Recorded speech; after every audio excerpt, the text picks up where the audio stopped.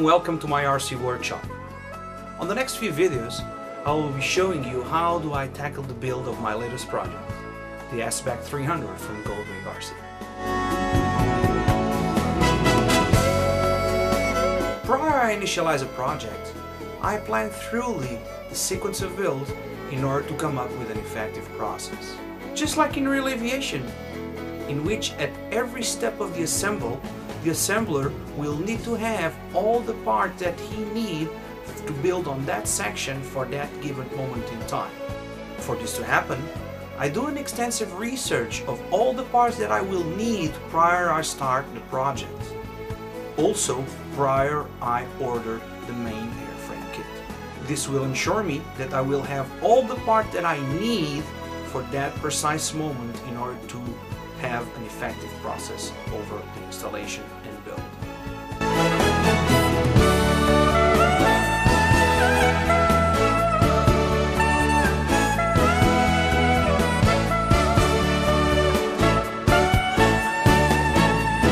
I also analyze the model characteristics such as the wing area, the size, the weight, etc.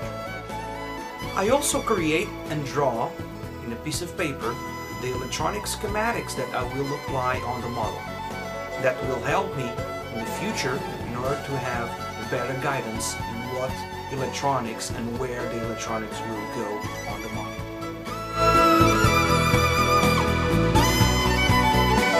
I have decided and divided the main airframe piece in 3 sections and will tackle them one at a time. Section 1 will be the front section. Section 2 will be the middle section, and Section 3 that will be the tail. Finally, I will have the wings and the horizontal stabilizer and other additional steps in order to finalize the build.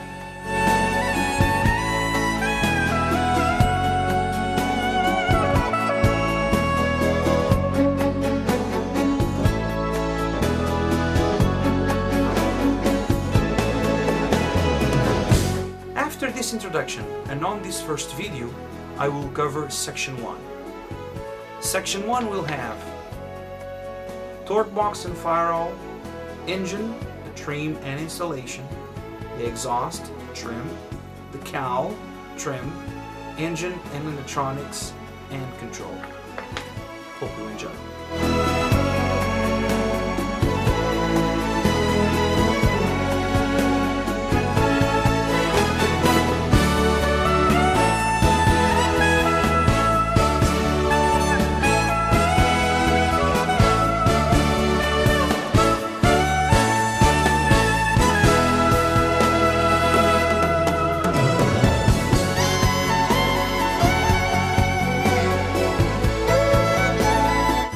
Although the torque box comes reinforced from factory, I have decided to reinforce it a little bit more with fiberglass. Therefore, I will apply fiberglass in the whole torque box. For that, I have removed the screws and the bolts, and I will use now the template to drill the holes for the engine. I will also apply the same inside in order to reinforce it a bit more. So you will notice that I already have removed the screws and the bolts. Prior applying the fiberglass, I will need to sand all the torque box with the sandpaper and the firewall. After a few hours of dealing with the fiberglass, I have finalized the work. I have reinforced the torque box and the firewall. I also have added some stripes of carbon fiber. It will create some additional strength to the torque box. Not pretty, but it will serve the need. Now with the fiberglass in place, I will need just to open the holes for the screws up front and on the side and in here, and opening the holes for the engine spacers.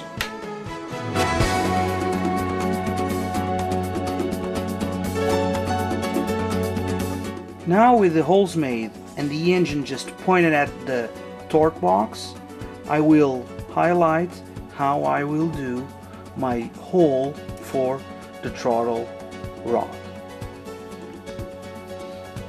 So basically it's like this. I will have the throttle lever just in this position. Then I just grab some wire and point it at the wire more or less around on the firewall where I know that my rod for the throttle will pass through.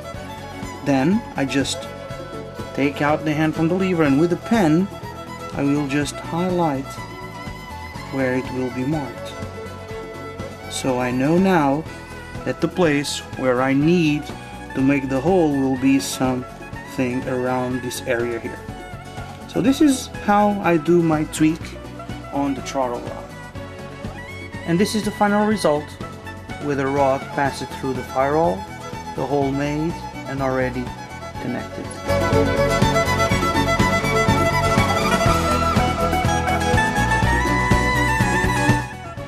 And this is my final assembly of the engine. So I have my screws for the reinforcement on the dark box put it in. I have decided to replace them by exo type screws. I have my spacers, as you can see there, the spacers are already properly in place. I have my hole for the rod on the throttle lever, and I already have temporarily placed here a rod for the choke valve. So, and I even have installed the exhaust muffler to see where it goes to in order to trim out the canister.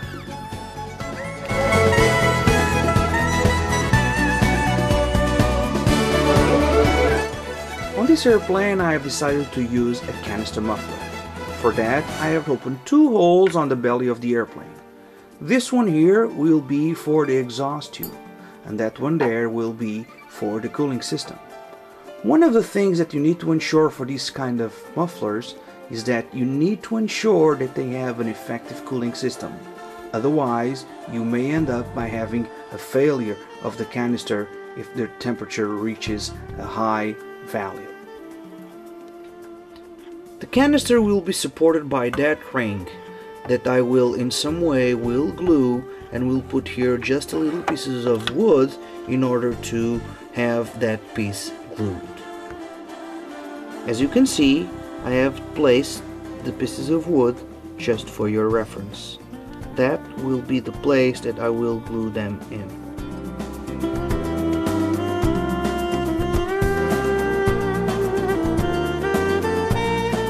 Now my next step will be to trim the engine cowling.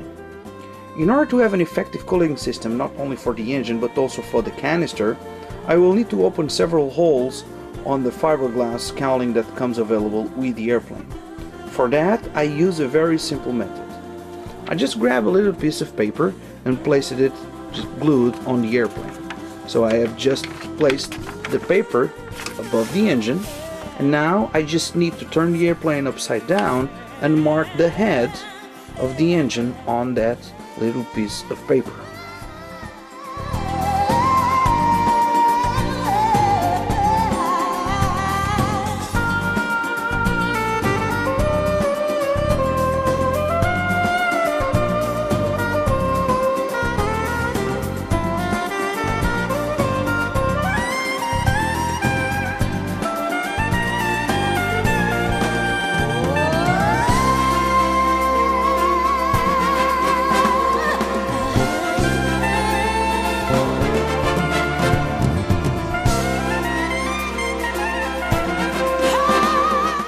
After creating some alignment marks on the cowling, so I noticed that once the template is put in place, that nice little feature up front, it seems that will go away. So now my next step will be to mark on the cowling where the hole will be made. Now, as you can see, I have my cowling marked in order to start creating the hole. I will do it step by step, so I would like to at least stay with this nice feature here up front, but I will need to start by opening a hole and go from there.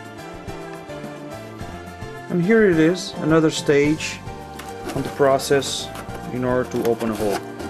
So basically on the marks I just did a small holes, and now I'm going to cut them all and see how the cowling will fit for the first time on the airplane. And here it is, the hole is opened.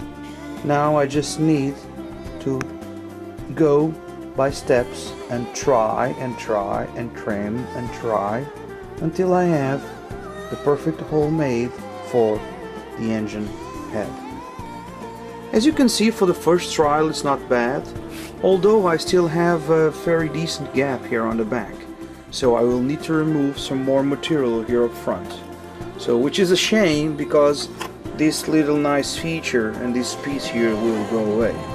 Well, I need to keep the engine cool, so that's what I need to do. After a few minutes of sanding and trimming, this is the final result. During the process, I noticed that my exhaust was touching the cowling, so I needed to open a hole in order to have some more clearance. The little piece up front unfortunately was gone, as I have specified previously. Now I have a generous hole with a nice airflow to the engine head. Also, you will notice the gap between the nose cone and the cowling. Perfect in my view. Now I just need to open the little holes here in order to increase the airflow to the canister. In order to ensure an effective airflow to cool the canister, I will need to open a few holes here on the bottom of my cowling. So, on the computer I have drawn this little piece of template. With it, I'm going to mark here on the cowling 2 in one side and 2 on the other side. This will allow an effective airflow to the exhaust, which then will exit from this hole and from this one here. After drilling and sanding for almost 3 hours, this is the final work on the cowling. With the holes all open, I will ensure an effective airflow for cooling. The airframe has built in 2 pieces of wood with 2 blind nuts. This will serve the purpose of securing properly the cowling. This is how I do my mark.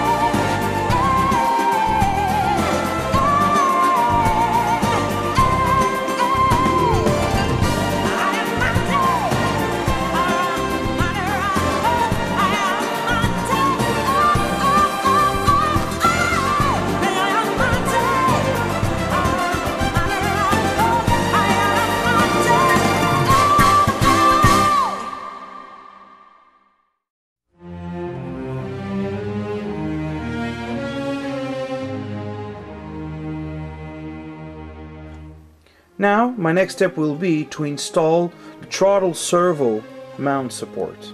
So this support comes with a kit in 4 pieces, and I just assembled and glued it. I will install this support inside the engine torque box around this area here. And this is the final assemble for the throttle servo mount. Now that the engine and the cowling are done, it's time to install the electronics related with the engine. For the throttle servo, I will be using a Bluebird 661 DMG high-speed servo. And the ignition will be an electronic ignition from the LE. Will be fed at 6 volts by a BEC, which then will be connected by a LiPo, a 2S LiPo with 1600 milliamps. And this is the final installation. I have the ignition box already installed and the servo already connected.